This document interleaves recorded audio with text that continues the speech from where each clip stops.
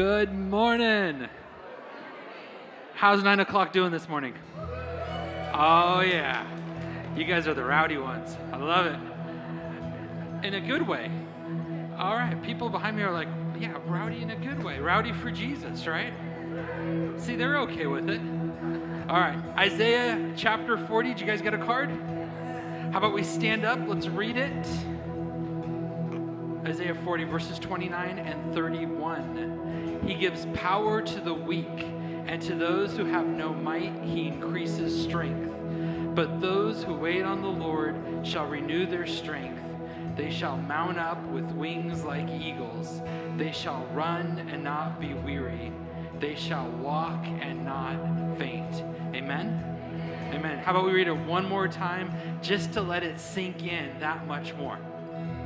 He gives power to the weak, and to those who have no might, he increases strength.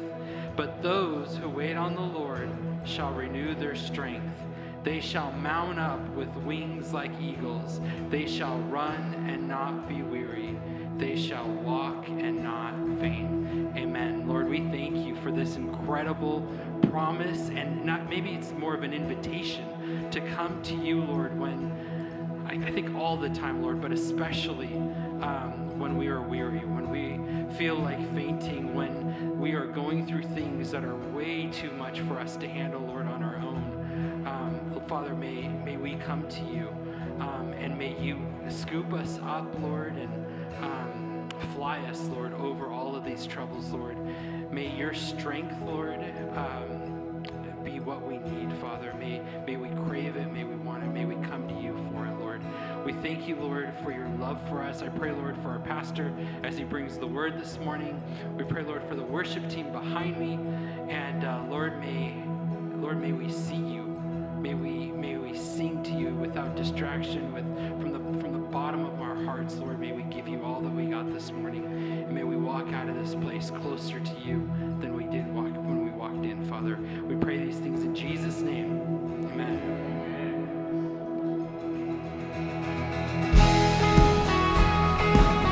Good morning. How are you guys? Let's put our hands together this morning and praise the Lord for the great things that he's done.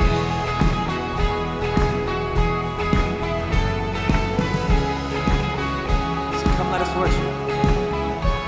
Oh, come let us worship our King, and come let us bow at his feet, for he has done great things.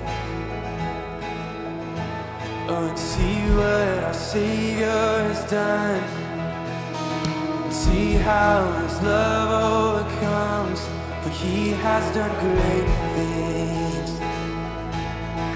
He has done great things, yeah. And oh, hero of heaven, you conquer the grave. You free every captive and break every chain, oh God. You have done great things. We dance in your freedom, awake and alive. Oh Jesus, our Savior, your name lifted high, oh God. You have done great things.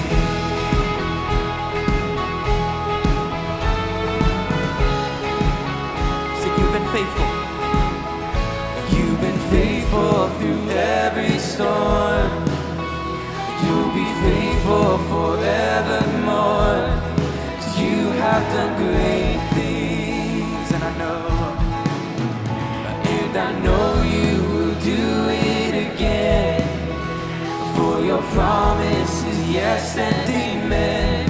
For you will do great things, God. God, you do great things, yeah. And oh, hero of heaven, you conquer the grave. You free every captive and break every chain, oh God. You have done great things. We dance in your freedom, awake and alive. Oh Jesus, our Savior, your name lifted high, oh God. You have done great things. Sing hallelujah. hallelujah, God, above it all, hallelujah, God, unshakable, hallelujah, you have done great things. And hallelujah, God, above it all, hallelujah, God, unshakable, hallelujah, you have done great things. You've done great things. And oh, hero of heaven, you conquered the grave. You free every captive and break every chain. Oh God, you have done great things. We dance in your freedom, awake and alive. Oh Jesus, our Savior, your name lifted high. Oh God, you have done great things. Lord, you have done great things. Oh God, you do great things. Oh, you've done great things. Oh, you've done great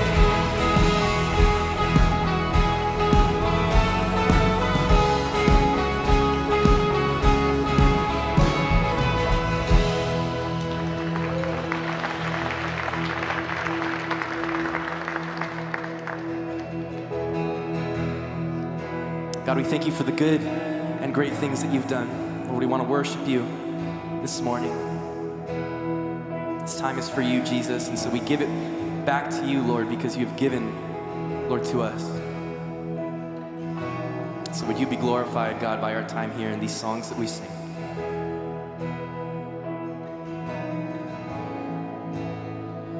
And for creation suddenly articulate, with 1,000 tongues to lift one cry. And then from north to south and east to west, we'd hear Christ be magnified.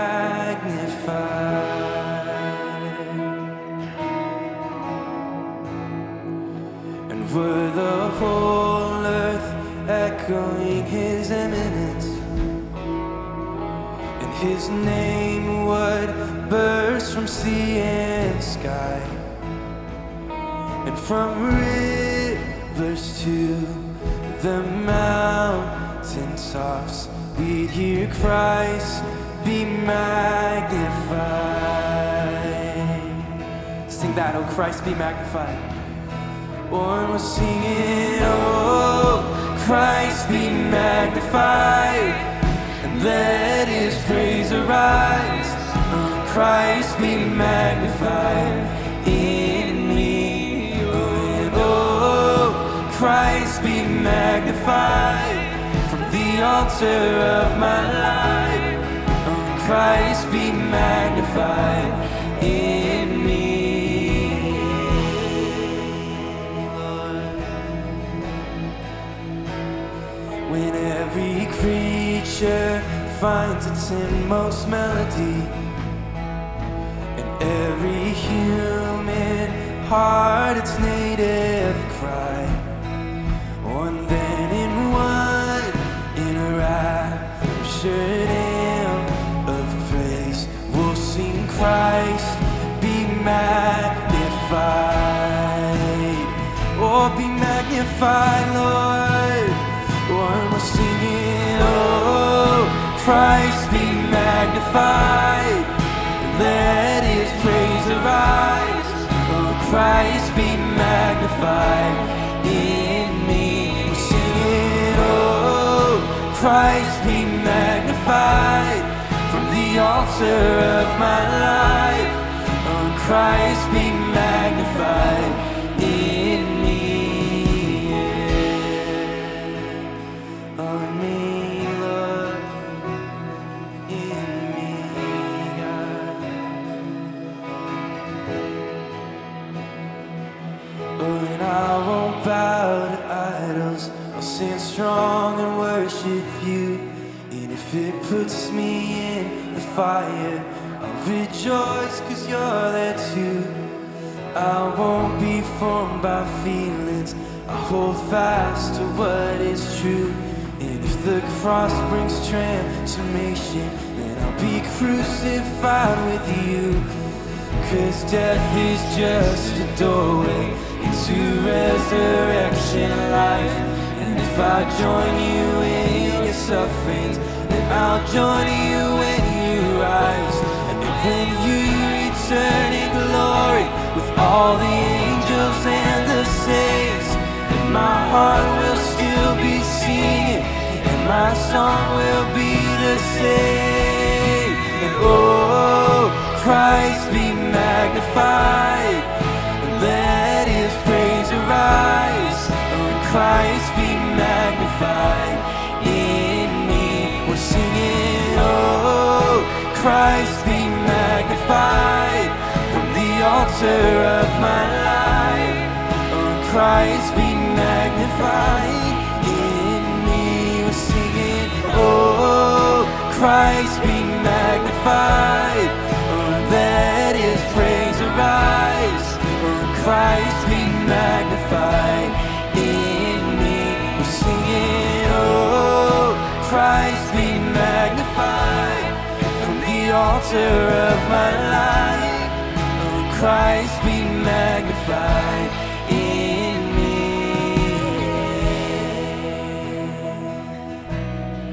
Oh, in me, Lord, in me, God.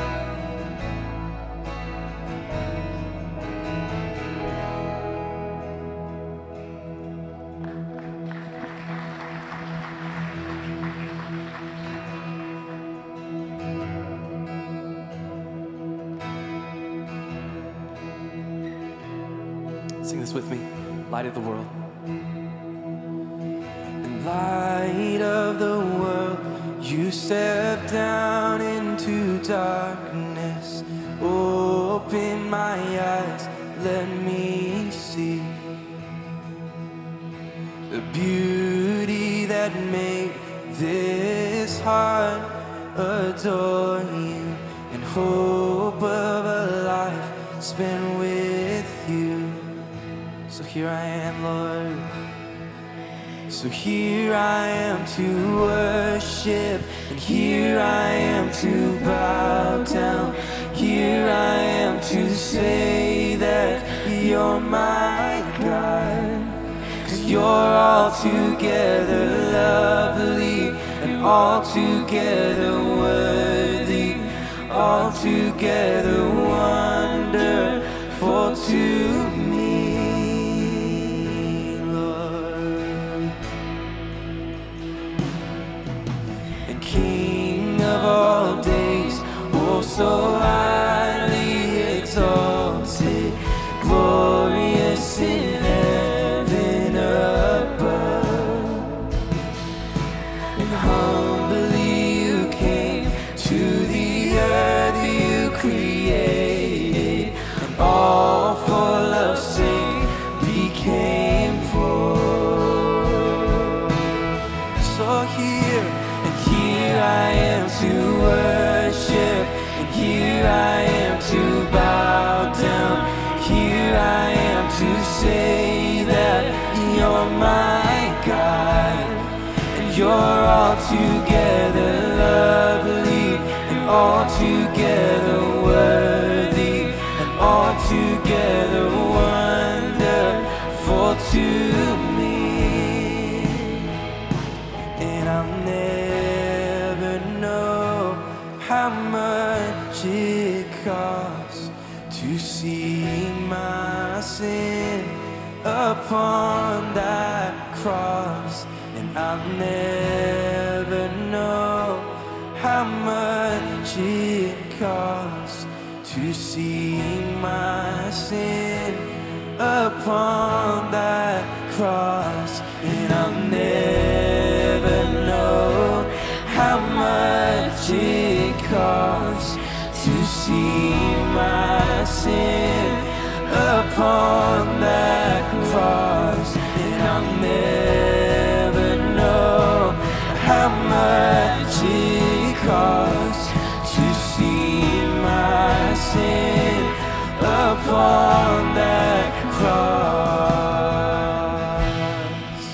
So here I am to worship, here I am to bow down, here I am to say that you're my God, and you're altogether lovely, and altogether worthy, and altogether wonderful to me. Here I am, so here I am to worship, and here I am to bow down, here I am to say that you're my God. You're altogether lovely, and altogether worthy, and altogether wonderful to me. Yeah. And you're altogether lovely, and altogether worthy, and altogether wonderful to me. You're altogether lovely, and altogether worthy, altogether wonderful to me. You are, Lord. Lord, you are, God, wonderful and great. God, I thank you that you have done so much for us, more than we probably could ever understand. And so we worship you and praise you for that, Lord, this morning. Would you bring us back, Lord, to that moment, God, when we realized our need for you, Jesus. God, would you bring us to a moment where we can find peace, Lord, just standing here in your presence. Would you bring us to a moment, Lord, where we allow ourselves to be open, Lord, to the work of the Spirit that you want to do. God, as we get to study your word, as we get to fellowship with one another, as we've sang these songs, Lord. We love you, God. We thank you for that privilege, for the opportunity to gather. You've been so good to us, Lord, and so we just want to thank you. Give you the rest of our time this morning, Lord. We pray for our pastor as he shares, God, that you would fill him with your Spirit, God, and speak to us through him. We love you, Lord. Would you bless the rest of our time here together? We pray these things in Jesus' name. And everyone said, amen. Amen. Thank you, guys. All right, you could be seated. Hi again. If you're new, my name is Shadi. I'm one of the pastors here, and I just want you to know you are welcome. We're glad you're here. It is my privilege to get to share with you some of the things that are coming up at Refuge. So first things up is the married couples retreat. The theme is navigating through our differences. And I know that you guys have no differences whatsoever when it comes to marriage. So only Isabel and I will be there. But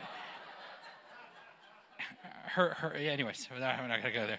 September 8th through 10th, please don't tell her I said that. She already knows. If you guys want to join us, you could sign up online, or there is a booth right outside on your way out. Also, the ladies are having a women's retreat. Sign-ups are also online, or you could do so at the info counter. Would love it if you guys could come and be a part of that. Strong in Jesus is the theme of this year's VBS. VBS is happening July 24th through July 27th. It's for kids in their first grade through fourth grade. So if you've got a little one that you would like to sign up, you could do so as well. Also, if you would like to volunteer for that, you could do so for that as well. Sign-ups, whether it's for volunteers or attendees, is all going to be online, refugefamily.com/events. Anybody here have a little one in Camp 56? Okay, I see a couple of hands. So they are having an overnighter. It's going to be August 4th, going through the 5th. It's only $25, and it's a fun time where they get to laugh and play and learn about Jesus in a very safe environment. So if you guys want to do that, you could sign them up online for that as well. And my last announcement for you is we are having a baptism. Nice. 5 people. Very excited. That's cool. I'll make it 6. Woohoo! And it's July 23rd. It's the last Sunday of this month. And what makes this one special is it's happening at the beach. So the beach brings all kinds of fun curveballs, if you will. But it's going to be a lot of fun. It's always great. Even if you're not going to be baptized, come and cheer those who are getting baptized on. It is a big deal. It is a big day, and it's a day that, for those especially that are getting baptized, they will never forget it. So that is all I have for you guys. Stand up, say hi to one another, and Pastor Geoff will be up shortly.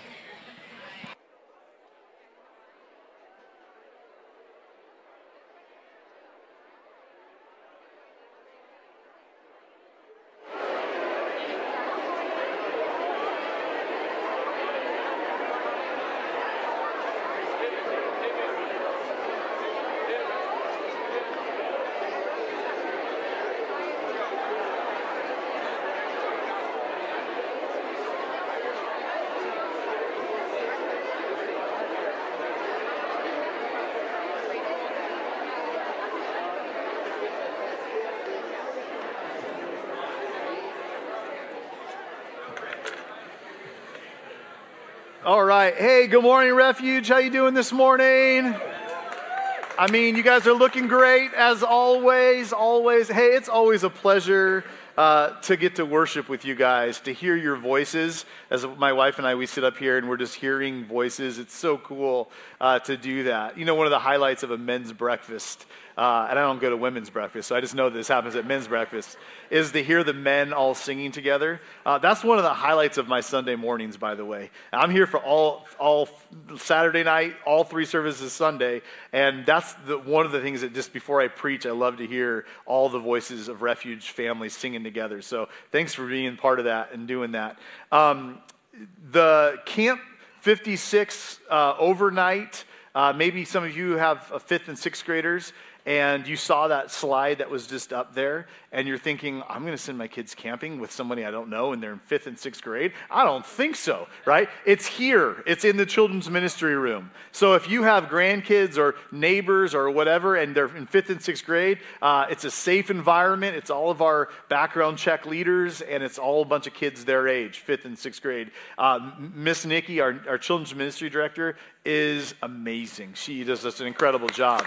So that's what that is, just to put you at rest, because I know when we were going through that with our kids, we're like, we're not sending them away to camp. And eventually we did. We did send them away to camp, and it was awesome, and they loved it, but there's always that initial panic. One prayer request, and then we're going to dive in. Remember last week when Bill said he was doing a junior high camp? It's real. He really is doing a junior high camp. And he left this morning, I believe, to Idaho. Yes, Idaho? Where the potatoes are, and the junior hires. So he is now going to be doing a week-long camp with junior hires, and we need to be praying for him. Here's what I would specifically pray for. Just vision for when he gets there, what those kids are going through, and that God would just give him fresh anointing, that he would be able to speak directly into their lives. And I know he's concerned about the age gap barrier, but Bill is Bill, right? Can we all get that? Like, he's going to have a song written by the time he gets done, and they're all going to love him, and he's going to be, Papa Bill, and he's going to be sharing with them the love of Jesus, and he's so good at that, and I don't think it matters what age you are, he is good at that. And so let's pray for him this week. Would you do that with me, and then we'll dive into the Word. God, we know there's a reason why Bill is there this week, and maybe some for him, but I think a lot for those kids that he's going to speak into. And I pray for, Lord, for him to let all of the concerns go and just be used by you like he's so good at. Lord, and would you just give him fresh anointing, fresh vision for those junior hires? I pray for life change. Lord, I believe there's a reason he's there. He's going to speak directly into life change. And I know one thing about Bill is that he's going to share the love of Jesus with them in conversations, in his humility, and is a way that he is personable with all ages. So Lord, use him mightily this week, we pray. We are his sending church this week. And so in sending him out, Lord, we're going to pray for him as well. And so anoint those messages. I believe there's 10 of them. Lord, anoint those messages, those one-on-one messages that he's going to have. Lord, I pray that you just do a mighty work. And Lord, we pray that same thing for this morning. People showing up here, ready to receive from you with expectant hearts. Maybe somebody's showing up here and they don't even know why they're here. But Lord, you're going to use this morning in their lives mightily and powerfully. So pour out your Spirit upon us. And Lord, as we open your word, would you speak directly to our hearts? And we know that's a you thing. That's not a me thing. Lord, that's a you thing. And so we pray, Lord, that you would just be direct with us this morning. We pray this in Jesus' name. Amen. Amen. Let me catch you up to speed a little bit of where we've been at. We've been moving through Acts. And last week, we actually ended Paul's first missionary journey. Here's what that looked like, by the way, if you just want a rough map of where he went. You can kind of see Antioch in that red circle. That's the home church. That was the sending church for Paul and Barnabas. And they get sent out through this first missionary journey. And we kind of come to a conclusion of that first missionary journey last week. Just to give you a little quick insight, Paul goes on not just 2 missionary journeys. Here's second missionary journey. Look how far he went in that second missionary journey. We're talking not by plane or by car. We're talking mostly by foot and sometimes by boat. But he doesn't just go on a second missionary journey. He actually goes on a third missionary journey as well, sharing the gospel, preaching about Jesus. And we know also he goes on a fourth missionary journey, which sends him up into Rome near the end of his life. Now, here's the thing that Pastor Bill said last week as we culminated that first missionary journey is what drove Paul to continue to get knocked down and get back up again, right? And you know the song, it's just resonating through your head right now. I get knocked down, I get up again, and nothing's going to hold me down. I know. What in the world moved Paul to that ability to, last week we saw him get stoned either to death or near death, and he gets back up and he gets out and preaches again. What moved Paul to do that? And I think as we think about it in our own terms, we think that's crazy, right? That after that first missionary journey, let's just pack it up. Like we got enough to preach on for a really long time in Antioch. Let's make this our home church and let's never go out again. And yet Paul doesn't do that. You saw it. First missionary journey, second missionary journey, third missionary journey, shipwrecked, abuse, being yelled at and screamed at, being stoned, life threatened, and he keeps going. And Bill actually said it last week. Here's what kept him moving. Here's the thing that kept him getting up and going out and getting back into this game again. Here's what it was. 2 Corinthians 5:14, and I think Bill did such a good job with this last week. Here's what he said. For Christ's love, what? Compels us. You mean, Geoff, he kept going back out again, even after all that he went through, because he loved the people and he loved God? That's what compelled him to go on not 1, but not 2, not 3, but 4 missionary journeys. He just kept getting back up and going out because Christ's love compelled him. How many of you want that kind of love? Let me see a show of hands. How many want that kind of love? I want that. God, I want to be yelled at. I want people to put me through the ringer and me be able to go back. I don't really want that, just so we're clear. Don't come after me and just yell at me, okay? I don't really want that, but Lord, should that happen to me, Lord, compel me by your love to love them and to love you at such a depth of love that it compels me to continue to preach and teach your gospel. I want that. Look what it says up here. He's very clear on doctrine in Scripture and who Jesus is, because we are confident, we have convinced that one died for all, and therefore all died. And he, Jesus, died for all, that those who live should no longer live for themselves, but for him who died for them and was raised again. This drives him.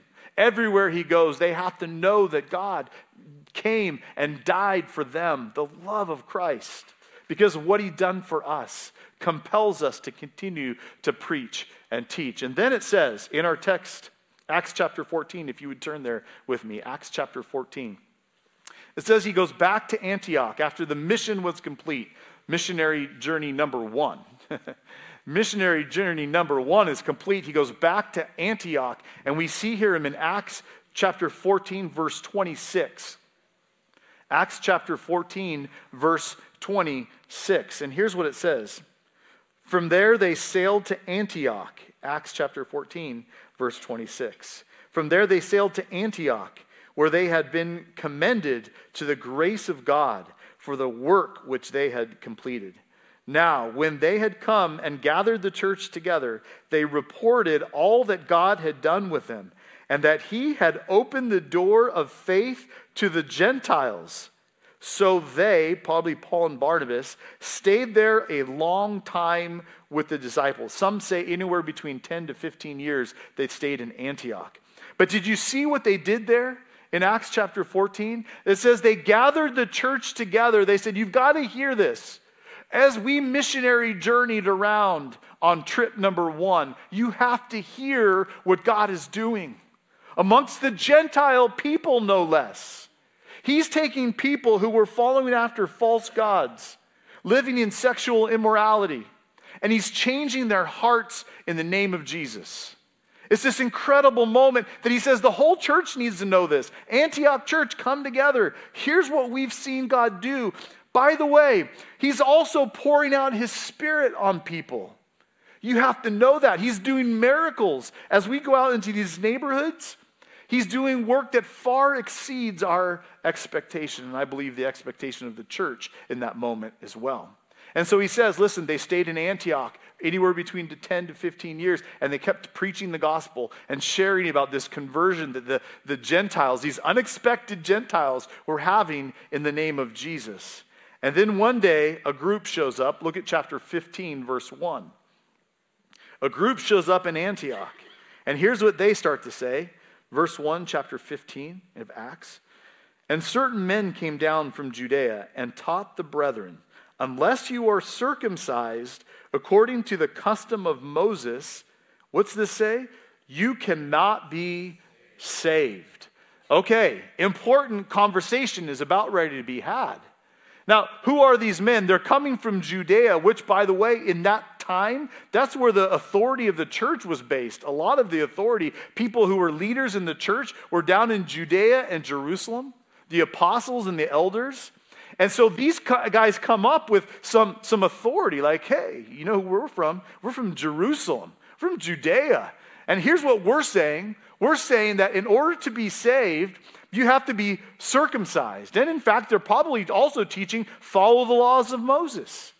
That in order for you to truly be saved, you have to be circumcised, follow the laws of Moses. Now, they're not so far off in some regards. Where are they getting this from? Now, they're Jewish men who probably all their lives have followed the Jewish law, the Mosaic law. They've been circumcised. They've circumcised their kids. They got it from their dads and their grandpas, and this has been passed down all the time. This is their heritage. This is what they truly believe. Well, where'd they get that from? Genesis chapter 15 or 17. Take a look at this. Genesis chapter 17, verse 9. And God said to Abraham, as for you, you shall keep my covenant, you and your descendants after you throughout their generations. This is my covenant which you shall keep between me and you and your descendants after you. Every male child among you shall be what? Circumcised. And you shall be circumcised in the flesh of your foreskin. And that shall be a sign of the covenant between me and you. Now, take this in for a second. We have to keep doing this, don't we? If you're a Jewish man, and even though you've come to Jesus, your heritage, your scriptures have preached to you all your life. This is what you do to be saved, to be in right relationship with the living God, with Yahweh. And now this guy, Paul and Barnabas, they're going around preaching, just follow Jesus. And you take up issue because you know how important your heritage is. You know how important it is to follow the laws of Moses. And this idea of circumcision is a covenant relationship with God. Here's what they're trying to do. They're creating a two-door system.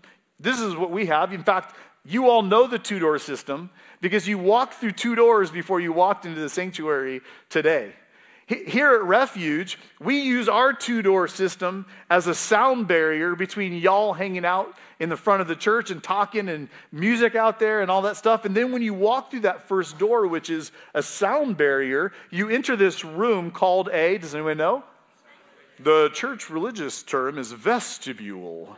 Just say vestibule. It's a vestibule, right? It's that room between the sanctuary and the front of the church. And it's for us a sound barrier. If you grew up in the Midwest, you probably had 2 doors, and one was to keep the heat in and the cold out. Sometimes you walk through and there's that wind that blows on your head, like, right?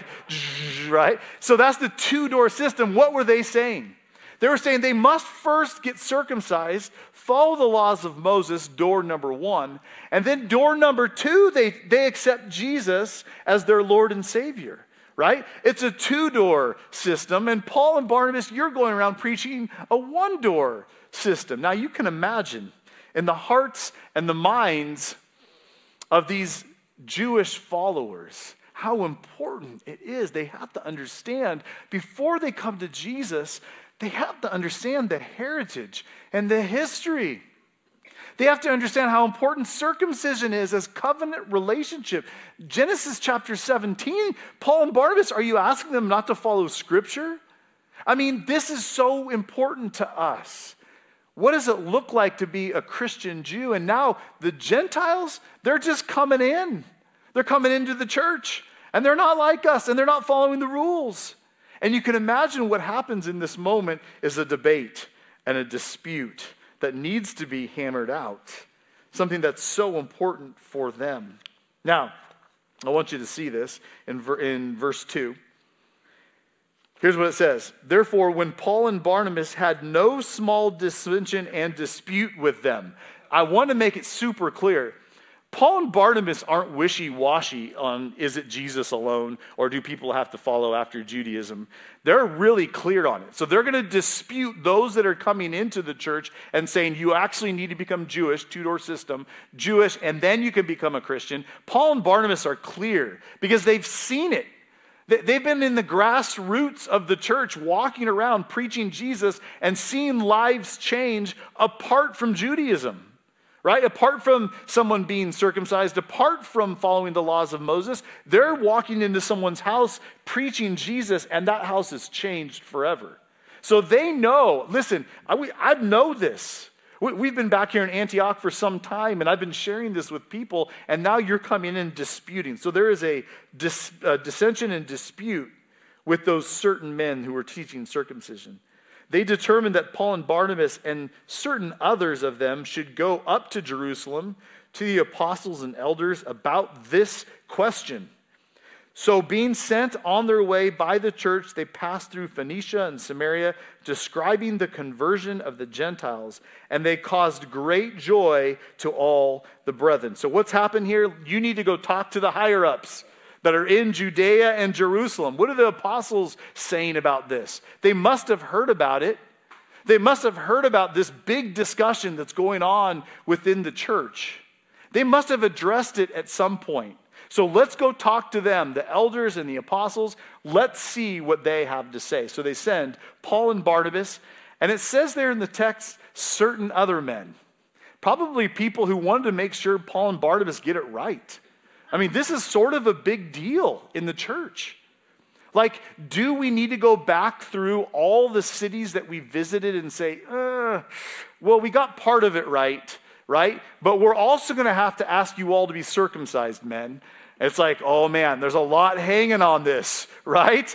That are we going to have to go back through and correct all the teaching that we did and say, well, yeah, he did pour out his Spirit upon you, but now we're going to ask that you also follow the laws of Moses. Then you can have certainty of your salvation, right? Big issue, is it not, within the church? So they're sending Paul and Barnabas down to have this discussion with these men that are in Jerusalem. This is the big question. How much, if any, of Judaism do non-Jewish people have to adopt in order to be saved? How much do they have to adopt in order to be saved? Here's the journey. They're going up from Antioch, And they're going to stop in Phoenicia and Samaria because they can't help it. They're like, we got to preach the gospel. Like, this big issue is going on in the church, and you would think that'd be the only thing Paul and Barnabas could think about. But they're like, actually, but while we're here, let's continue to preach the gospel and tell people that God is winning Gentiles, even Gentiles, non-Jewish people, to follow him in Jesus' name. So they stop in Phoenicia and Samaria, and then they get to the place in Judea. And there's going to be even more disagreements and topics that are going to circulate around.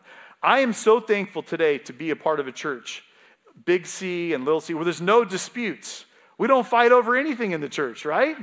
There's no disagreements over anything within the church in today's culture, right? Not politics. We don't do that. Come on. We agree on everything, don't we? I mean, isn't that part of the church? We just have to agree on everything. Listen, what we're seeing here is all the way back in the first century, at the very start of the church. They have to face a big issue that, by the way, both Christians on both sides had to wrestle with. I'm a Jewish follower. I think we should follow the laws of Moses. I think we should keep circumcision around. I believe in Jesus. And then on the other side was, listen, do we really want all those Gentile people to have to go back and follow the laws of Moses and be circumcised? Or is Jesus enough? I think Jesus is enough. Oh no, we've got a disagreement within the church that has to be talked through and worked out. In Charles Swindoll, great preacher, teacher, in one of his books, he mentions 3 disagreements that I thought were pretty interesting within the church context. One of them was a Sunday school teacher who brought out a flannel board. And on that flannel board, she put flannel characters. And the church was up and up. Now, some of you are like, what the heck is a flannel board? I pulled the office this week, and there were 2 people in our office who didn't know what flannel boards were. So flannel boards were old school for us. I was in my Sunday school class, a big flannel board, big board if you can imagine, and we would take characters cut out of flannel and put them on the flannel board to tell the story of Scripture. And it was just images and pictures on flannel boards, and we loved it. It was a great tool. But somebody in the church said, this is what business people use in their business meetings way back in the day. And we can't have that in the church. She's using tactics for business. And it was actually an uproar within the church. Here's another one he mentions. The overhead projector caused a stir, right? You remember the overhead projectors? Right? And it was this box, and there was a light inside the box, and it shined, and it showed words up on a wall. Right? And somebody who had this job had to keep changing the transparencies, right? And then you go to the next song and you change the transparency or the teaching. Now what happened was somebody's like, listen, why can't we just read the word from the pages? We don't need the transparency. That technology's of the devil, right? And it was like, no. We need that. That's helpful. And there was a big dispute within the church. Here's one final one that I thought was quite interesting. He says another friend remembered how a favorite youth minister in his hometown church decided to use a film to grab the attention of young people. So he gathered the teens one evening at the church and ran a movie for a packed house. Now you know where this is going.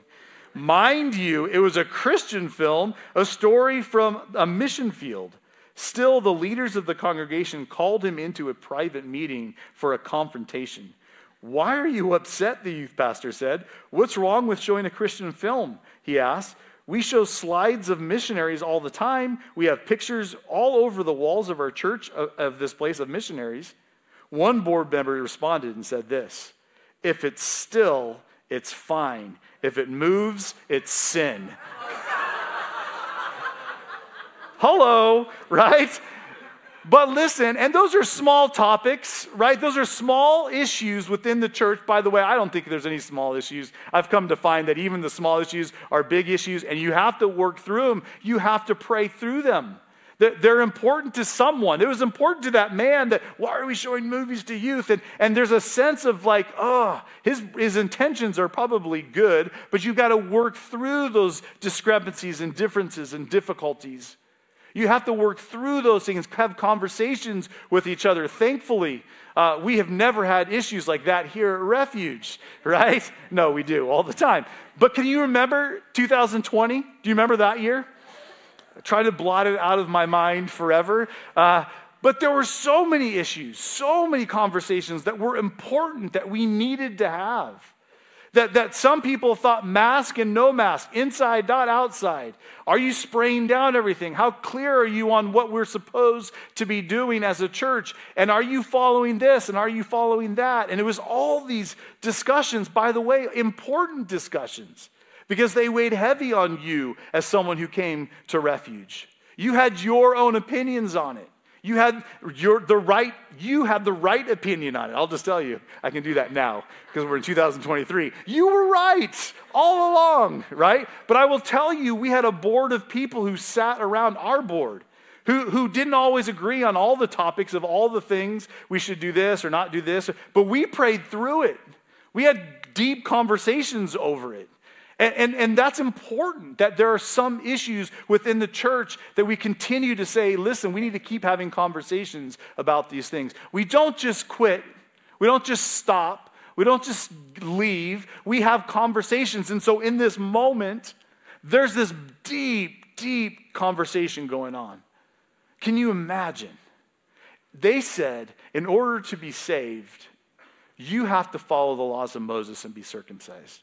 And a whole nother group is saying, you don't need that to be saved. You just need to follow after Jesus. Could there be anything more important than salvation to have a conversation around and pray through and make sure you are clear? I suggest to you there's not. And so in this moment, it's a critical moment within the church of making this decision. What are we going to decide? How are we going to move forward? Now, I want you to see verse 3. So being sent on their way, they go down to Antioch. They travel through Phoenicia and Samaria. And then look at verse 4. And when they had come to Jerusalem, they were received by the church and the apostles and the elders, and they reported all things that God had done with them. But some of the sect of the Pharisees who believed, catch that, sect of the Pharisees, which to us, Pharisees is a bad word, right? Even though they're just Bible-following people, the Pharisees who believed in Jesus rose up saying, it is necessary to circumcise them and to command them to keep the law of Moses. So you can see it. We're Pharisees. We recognize that. We're the people who follow after Scripture and the law and believe other people should as well. We've come to Jesus, and now we're saying you need to also follow the laws. We're Pharisees, but we love Jesus. Interesting, right? So this conversation is going around in circles. Look what it says here. As they stood up, these men are probably men who came to know the Lord early on, possibly. And they've been walking with Jesus all along and wrestling with this idea and sharing it, maybe even with other people. You've got to be circumcised in order to be saved. Listen, I think I love this. They were given a voice. They were wrong, right? They were wrong, but they were given a voice.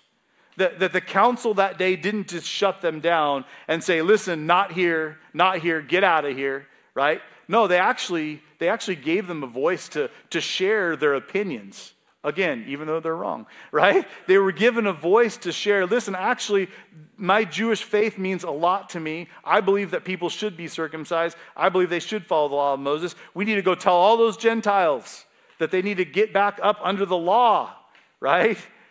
But they were given a voice, even though they were wrong. Listen to what Paul says at one point to Timothy. He writes this letter to Timothy, young Timothy, who's going to become a leader within the church. He's going to be grown into that. Paul's going to mentor him. And he says this about these disputes. 2 Timothy 2:24.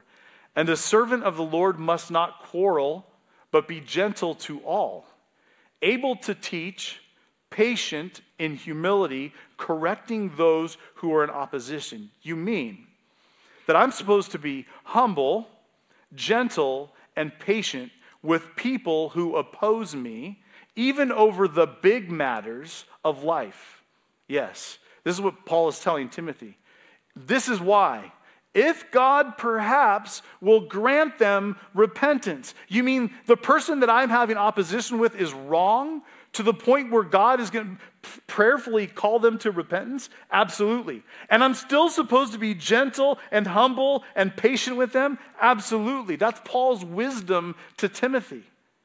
If by your gentleness and your humility, God would grant them repentance so they may know what?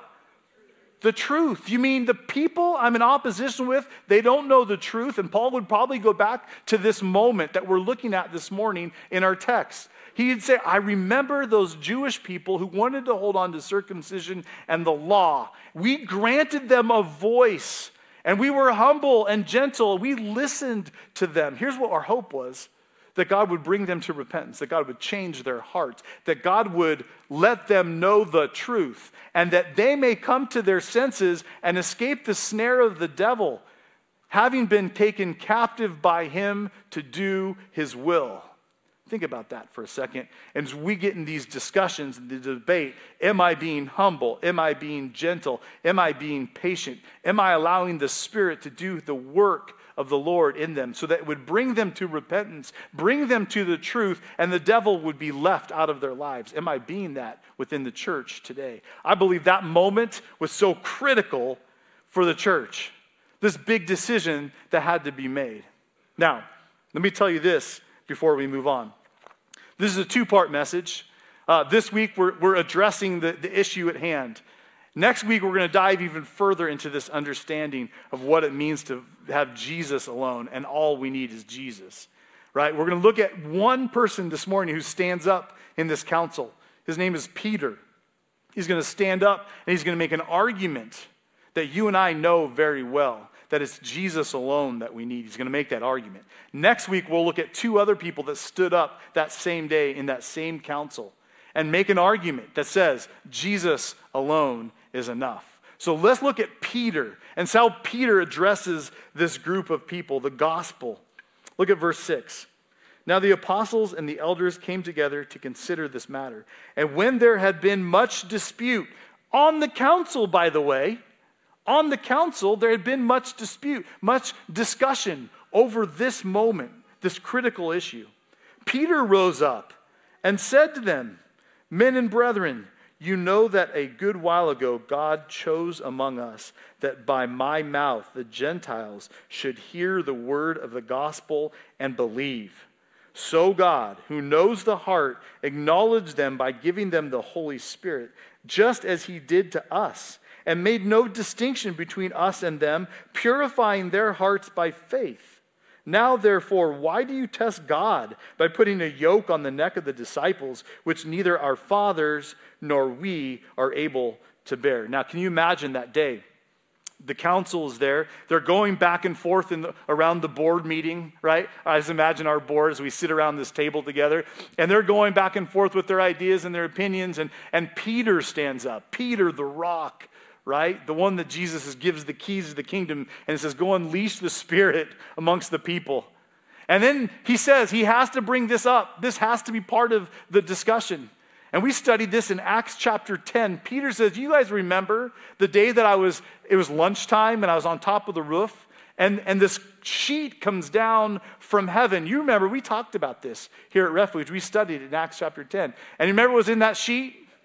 In-N-Out Burger, Cane's, Chick-fil-A. It was all in there. No, more likely what it was in there were these animals. And remember specifically, the animals were animals that Peter was not allowed to eat as a Jewish man. Animals that God had said, these are unclean animals. And all his life, he grew up with this understanding of, I don't eat these animals. They are unclean. And as a Jewish man, I honor the Lord in covenant relationship with him. And I don't step out of bounds. And Peter even says as much in Acts chapter. He says, oh no, Lord, not me. I would never touch those things. And what does God say to Peter? Do you remember? He says this, what God has cleansed, you must not call common or unclean. What God has cleansed, you must not call common or unclean. And initially, I think Peter, and as we read the text, Peter thought he's talking about food. right? We can eat whatever we want now, right? God is cleansing the animals so we can eat whatever we want. Soon to find out that he wasn't talking about animals at all. What was he talking about? People. He was talking about Gentile people specifically. And he was saying God is conveying this message to him. What God is cleansing, you cannot call common or unclean. You remember, Peter goes to Cornelius' house. Cornelius was a Gentile. He was a Roman centurion of all things, right? He was a God-fearer, but he didn't know Jesus yet. And Peter takes this huge chance by stepping into Cornelius' house. Because Peter said, I'm unclean for stepping into this house. I would never do it. I'm a Jewish man. I can't go into Gentile homes. But he obeys God and he does it. Because he begins to realize what God is calling, what he has made clean, I've been calling unclean. And so he says this.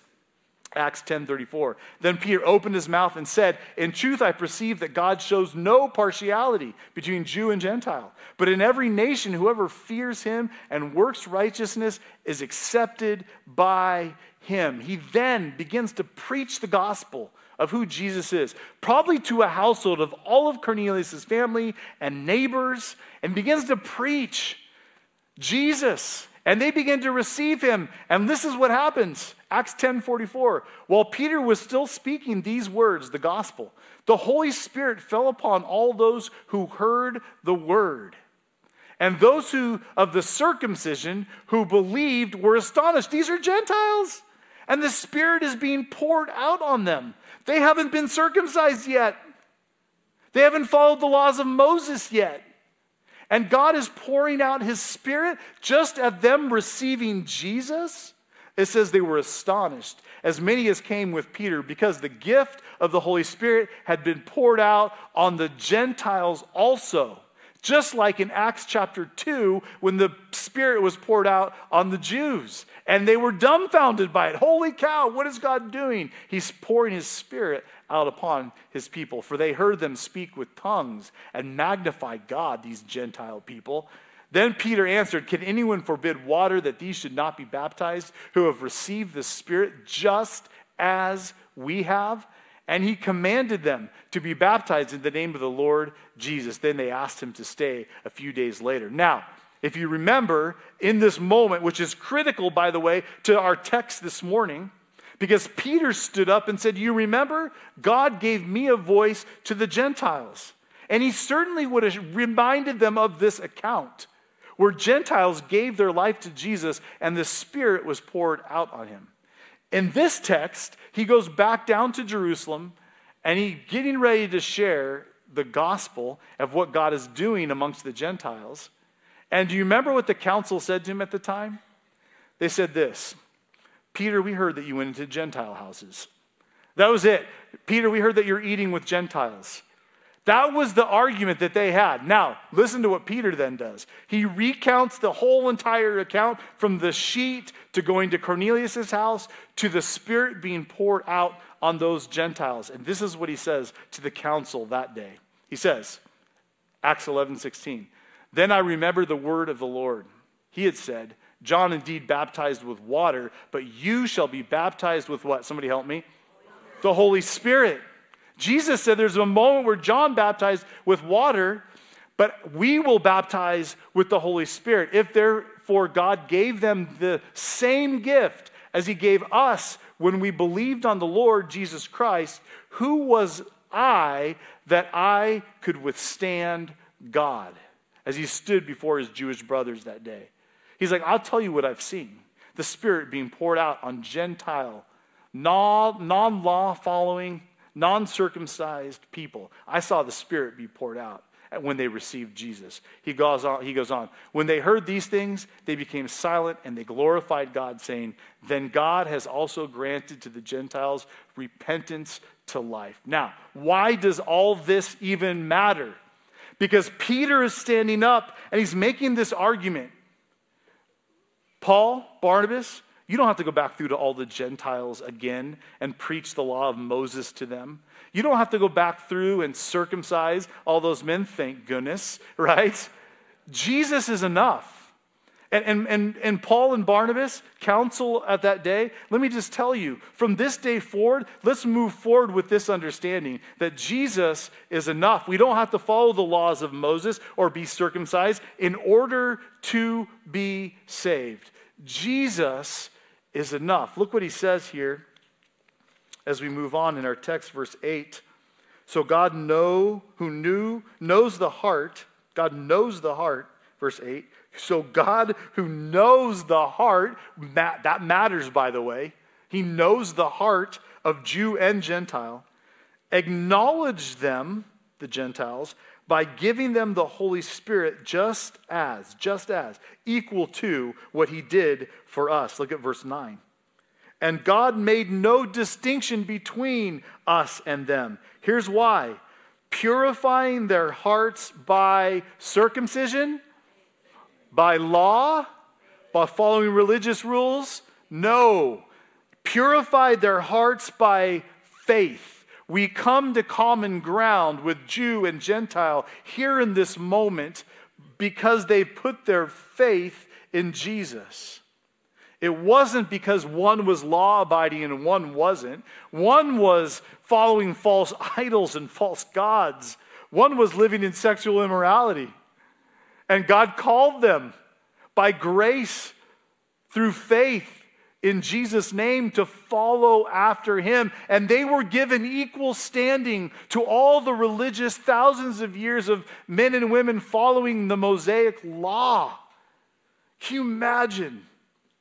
Can you imagine the grace extended to the Gentiles?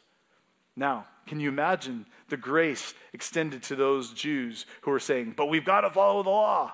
Right? There's going to be some that will come under the gospel and realize, oh, they're brothers and sisters. There are brothers and sisters in the Lord. There's some of you maybe who feel like, I didn't grow up in church. I don't know all the rules and regulations of Christianity. I don't know the whole Bible. I don't know all those things. And so then I have unequal standing with these people, all these righteous and holy people I'm sitting around, right? Which we all laugh because we know we're not all righteous and holy people, right? But I don't have equal standing in God's eyes, but I will just tell you, you do. You do have equal standing in God's eyes with someone who grew up in a Christian home and followed Jesus all of their life perfectly. Ha, ha, ha, can't do it, right? And someone who just gave their life to the Lord this morning. Equal standing in God's eyes. Why? Same reason here, right? Faith in Jesus. You are made pure. Your heart is made holy and righteous by Jesus alone. Not church attendance or how much of the Bible you know. It's not made righteous by those things. Instead, you are made right standing with God. Your heart is made, what's the word that he uses here? Pure. By what? Faith. By who Jesus is, not who you are. Look what it says here in our text. Skip to this one. Romans 5:1, therefore, having been justified by what?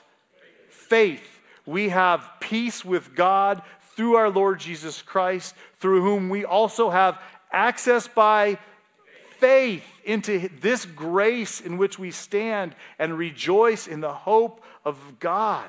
Look at this one. Galatians 3:26. For you are all sons of God through what? Faith in Christ Jesus.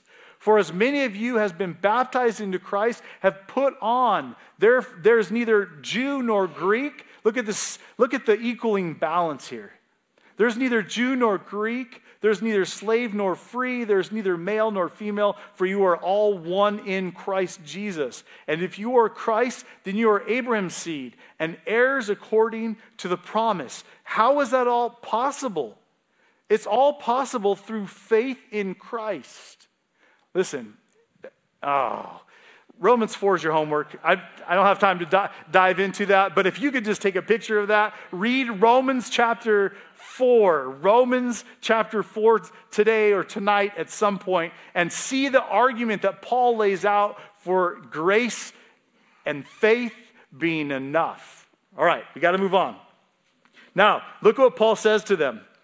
Verse 10, now therefore, why do you those requiring circumcision to follow the laws of Moses.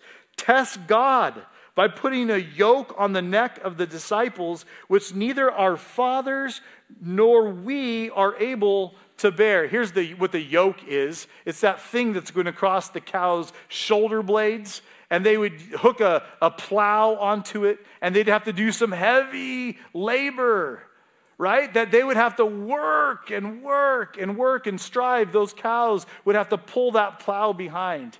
So when they make this argument, why are you attaching to Gentiles circumcision and following after the law of Moses? Why are you making it difficult for them just to come to Jesus? By faith in Jesus, by the grace of God, they are saved. Don't put plows on them. Allow them. In fact, what did Jesus say in Matthew chapter 11, verse 28? Come to me, all you who labor and are heavy laden, and I will give you what? Rest. These people who are teaching the law of Moses and circumcision, that's not rest. That's heavy yoke. Take my yoke, Jesus says, upon you and learn from me, for I am gentle and lowly in heart, and you will find rest for your souls. For my yoke is easy and my burden is light. Listen, Peter's making this argument and saying, don't go back and strap law into the gospel. The gospel is enough. It is sufficient to save and to set free. So, if it's not pulling a heavy yoke of religion, which I recognize that maybe some of you did in your lives as you were growing up, that you thought, I have to do this in order for God to be happy with me. I have to do this and follow this rule and this law and this thing, and I got to do this, and then God will accept me. He says, well, then the question is, if it's not that, then what is it? How does God accept me if I don't do all those religious things that I was taught that I needed to do? Look at verse 11. And this is where we'll close. But we believe, this is, by the way, Peter standing up and talking, but he's also representing a group of other people because it says, we believe that through what? The grace of the Lord Jesus Christ, we shall be saved in the same manner as they. We started off and they said, listen, you have to be circumcised in order to be saved. And we're closing our time this morning. Peter is closing his closing arguments with, here's what we believe. We believe that it's actually through the grace of the Lord Jesus Christ that we are saved. We shall be what? Saved by that grace. That actually we are saved by grace and not of works. We're going to dive so much deeper into this next week. What I wanted to do this morning is get it out onto the table. I wanted you to see the dispute and the discussion in this pivotal moment in the first century church, which I believe was going to go this direction no matter what, because God is sovereign and powerful. He wouldn't have allowed false doctrine to come in. But I think it's important for us to see that there was a dispute among this. And actually, probably some go the direction of, we're going to keep doing the heavy yoke thing. We're going to keep doing circumcision, and we're going to keep doing following the law of Moses. That's how you have to be saved. But then there's going to be a whole nother set of people who I believe represent refuge here today, who are free in Christ, right? Who've experienced freedom in the gospel of following after Jesus, knowing that we are imperfect and that we are only saved by God's grace. In fact, you people are these sorts of people right here. Paul writing this letter to Ephesians, the church at Ephesus. Ephesians chapter 2, verse 4, here's what it says. And by the way, this is a game changer. If you're a follower of Christ, or maybe someone who's seeking after Christ, and you maybe grew up in the idea of religion, right? This is a game changer. Ephesians chapter 2, verse 4 says this. But God who is rich in mercy, God who is rich in mercy, because of his great love with which he loved us. Think about that. That may not be your image of God, that he's merciful and that he loves me, right? But God is saying, listen, I'm winning you to myself because I love you. I don't want yoke upon you. I don't want heavy burdens on you. I actually just want you to come because I love you. Even when we were dead in trespasses, we were dead in sin. made us alive together with Christ. How did he do that? What was it? Works? Circumcision? Law? No. By grace you have been saved. By grace you have been saved. And raised us up together and made us sit together in the heavenly places in Christ Jesus, that in the ages to come he might show what? Come on.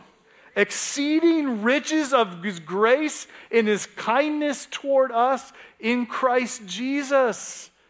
His exceeding grace to you and to me and to the neighbors and to your coworkers and to your family members. God is saying, I love you. I've sent my son to die for you. He is sufficient for you. And here's why I did it. Not because you're a great person, but even when you were a sinner, I called you out of that. Here's why. Because I love you and I wanted to extend my exceeding grace to you.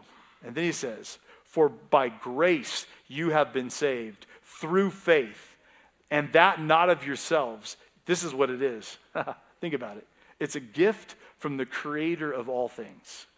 It's a gift from the God who's sovereign over all things. And he called you. He extended this gift to you and said, I want you, put your name in the blank. I want you to come and be a part of my family. Not because you grew up in a Christian home, not because you are such a great person, a giver, not because you're compassionate, not because of anything that you've done, but listen, because of my grace and my love for you. For we are his workmanship, created in Christ Jesus for good works, which God prepared beforehand that we should walk in them. We started this whole message off with this idea that Bill brought up last week, which I think is so critical. He said, Paul says, listen, it's the love of Christ that compels me. I will go anywhere and I will get beat up and I will be shipwrecked and things won't go my way and I'll have a really tough day and I'll get up the next morning because of the truth of the gospel, that I'm saved by grace. It's a gift of God, that he's extending his exceeding riches of his grace upon me and others, that compels me to continue to go on missionary journey number 1, missionary journey number 2 and 3 and 4. And it's the same thing will compel you and me to keep moving forward. To say, listen, there are so many disputes going on, so much argument, and I want to have those graceful discussions. And I want to be a part of the church that's God's going to use to bring light into the darkness. And I'm going to get up each and every day. I'm going to be compelled by that grace and that love that God has for me. Amen? Let's pray. Lord, you are grace-filled. You're a God who extends grace, Lord, to me who does not deserve it. And not just doesn't deserve it before I came to know you, but doesn't deserve it today. And yet you extend that grace and mercy to me.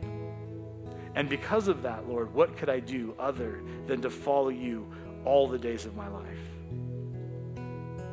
Why wouldn't I? And Lord, what else could I do but to be compelled to love you every day of my life? What else could I do but to worship you, Lord, for who you are? God, you are so grace-filled, exceeding grace. Lord, and I believe that there are people here this morning who would say, I don't know that God, but I want to. I don't know that truth about that Jesus called me out of darkness and into light, that even when I was against him, he was for me coming to know him. I don't know that. But this morning, I pray they would see that the works of religion and all the things that are added on aren't worthy of anything. Instead, Lord, you are enough. You are sufficient. And they would come to walk with you today and every day for the rest of their life. That they would follow after the one true living God. We pray this in Jesus' name. Amen. Amen. Why don't we all stand and sing this before we go? Oh, and I'll never know how much it costs to see my sin upon that cross. I'll never know how much it costs to see my sin upon that cross. I'll never know how much it costs to see my sin upon that cross, and I'll never know how much it costs to see my sin upon that cross. Oh, so here I am to worship, here I am to bow down, here I am to say that you're my God, 'cause you're altogether lovely and altogether worthy and altogether wonderful to me. Lord, so here I am to worship, here I am to bow down, here I am to say that you're my God, 'cause you're altogether lovely and altogether worthy and altogether wonderful to me. 'Cause you're altogether lovely and altogether worthy and altogether wonderful to me. 'Cause you're altogether lovely and altogether worthy, altogether wonderful to me.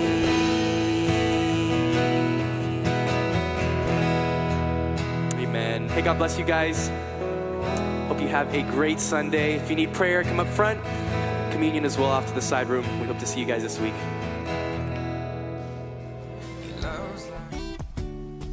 This has been a presentation of Refuge Calvary Chapel, Huntington Beach. For more information about our ministry, please visit refugefamily.com or call 714-891-9495. Set free.